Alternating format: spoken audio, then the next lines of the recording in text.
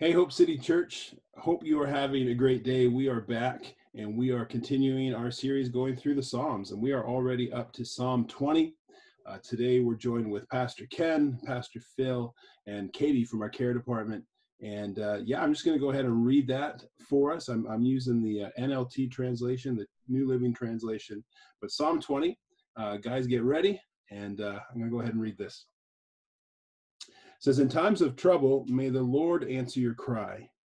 May the name of the God of Jacob keep you safe from all harm. May he send you help from his sanctuary and strengthen you from Jerusalem. May he remember all your gifts and look favorably on your burnt offerings. May he grant your heart's desires and make all your plans succeed. May we shout for joy when we hear of your victory and raise a victory banner in the name of our God. May the Lord answer all your prayers. Now I know that the Lord rescues his anointed king. He will answer him from his holy heaven and rescue him by his great power. Some nations boast of their chariots and horses, but we boast in the name of the Lord our God. Those nations will fall down and collapse, but we will rise up and stand firm. Give victory to our King, O Lord. Answer our cry for help. Team, what do you think? What stands out from Psalm 20 as we read that? Yeah, verse 7, stood out. The some nations boast of their chariots and horses, but we boast in the name of the Lord our God. And, just kind of thinking about all the great and powerful nations that have come and gone, right? In history, when it's Assyria or Babylon or Egypt. I mean, Egypt's still around, but what I'm saying in regards to its, power in the world. Rome, even to modern times, Britain, France, and arguably the US, right? Just kind of boasting in their weapons. And just kind of how David says, listen, you could boast in your weapons, but we're going to land on worship, because that's where we realize power comes from, right? And it's the idea of, and when I was reading it was this idea of, these other military powers have had their temporary victory, but in God we have this eternal victory, right? Where it doesn't just last a period of time, right? Like our victory in Christ lasts forever, right? And it's just that's worth bragging about, right? But it's not about us. It's bragging about the eternal victory is kind of the word that kind of was circling around my brain as I was reading that. And I also love how he's talking about, we have that individual victory, right? But he's talking about as a nation. Like he's almost like, I read it almost as a prophetic prayer over Israel, right? He's calling this out in Israel. And I was just thinking my own, I'm like, man, I want that burden for Canada, right? This isn't just kind of what do my prayers look like? Do they all revolve around me and my situation and my family and my finances and whatever, right? But David is, talking about it, Israel, right? He's kind of bringing them all into this prayer. And I thought, oh, that's great. That was a good reminder for me. It's a good point. Mm-hmm. Pastor Phil. What struck me is he was praying. I love the statements that start with may. May the Lord answer. May the name of the God of Jacob protect. And may he send you help. May he remember all your sacrifices. May he give you the desires of your heart. It's like he just started with like, hey, this is my prayer for you. This is my heart for you, that God comes alongside of you, that God actually sees the life that you're living. When he says, remembers all your sacrifices and accept your burnt offerings, like for us today, that would be the things that we do that coincide with the Christian life. May he see our acts of generosity. May he see our acts of kindness. May he see how we seek him and, come before him. And then may the Lord grant all your requests. And it's just interesting because he says all these mays, and then he says, now I know that the Lord saves his anointed. Go back to verse 1. May the Lord answer you when you are in distress. He's like saying all these prayer requests, all these things, and then he's going, and check it out. This is what he does. This is how he does it. And so he lays out the prayer, and then he also lays out the answer or the way that God comes and answers those prayers for those people. And I just thought it was a great like intro, conclusion, and then answer us when we call. It's kind of like it ends with an exclamation mark, kind of like saying, God, you've done it.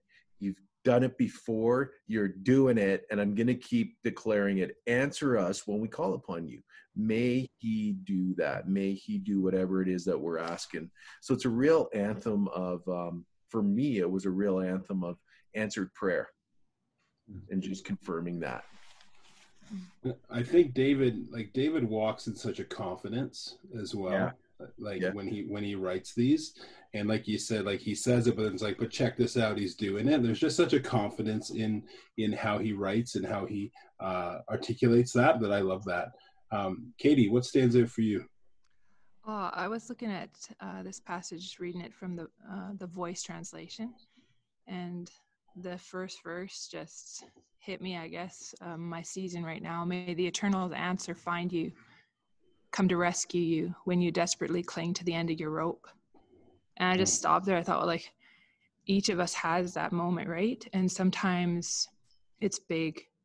We're at the end of a big rope, but sometimes it's just in my day with my kids, and I can't get them to eat breakfast, and it literally feels like I'm at the end of my rope already before we've even started.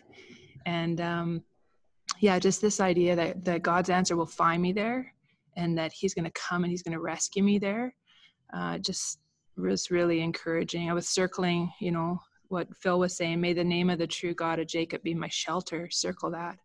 May he extend hope for me and help from his holy sanctuary and support me.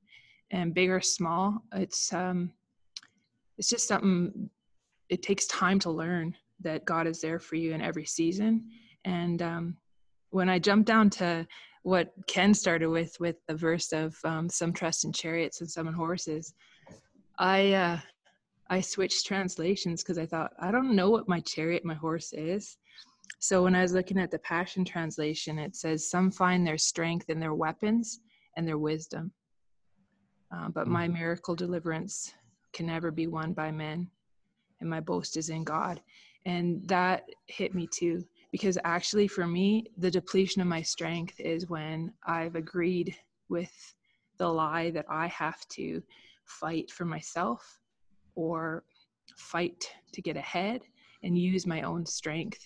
That brings me to the end of my rope pretty fast. Mm-hmm. And I think in this season too, with COVID and everything, trying to figure out what's the right way of looking at everything and what to do, man, my wisdom runs out pretty fast. And so that's me at the end of my rope. So I just found this whole passage so encouraging. Call out, but God's going to find me. He's going to rescue me and provide hope, support, help, shelter, all the things that I need right now. That's awesome. Yeah. I love how just the word of God, it translates in all our seasons and all our times. Like every time we've gone through one of these Psalms over the last, 6 weeks now, like it translates to our realities. And I think that's just a beautiful thing. God definitely knows what he's doing. And that's very encouraging. And it's cool how there's four of us here and we're each, it's speaking to each four of us in a different way. I love how the word of God does that. For me, it was verses 4 and 5. May he grant your heart's desires and make all your plans succeed. May we shout for joy when we hear of your victory and raise a victory banner in the name of our God. It was the word when. Verse 5, may we shout for joy when we hear of your victory. And just that, again, that confidence in knowing God's in this, he's got it. Nothing sneaks past him. He's got his hands on it. And just raising that victory banner, that just really spoke to me. And just, again, that confidence we can have, in our times, in our days, like you said, Kate, our toddler he went for a nap at like 10 o'clock this morning because he was already done, And so, we all have those days and those moments and those times where we're just, it feels like it's heavy. And, but hey, it's when, God is moving, God is working, and he's in that. So that's really what spoke to me. Great Psalm, great encouragement. Does anyone have anything else they'd like to add to it? I think for me, it's just, this is our prayer over our church. May the Lord answer you. May the Lord send you help. May the Lord remember you. May he give you the desires of your heart.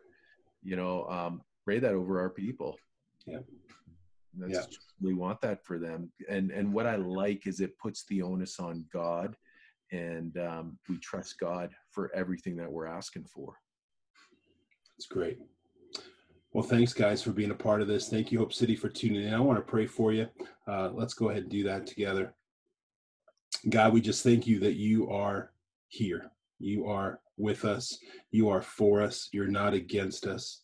And God, we lift up our church to you, as Pastor Phil mentioned, God, and our prayer, God, is that they would tap into what you have for them, that people would tap into, God, your power, into your strength, into your joy, into your love, into your wisdom, all those things, God, that you fill us with.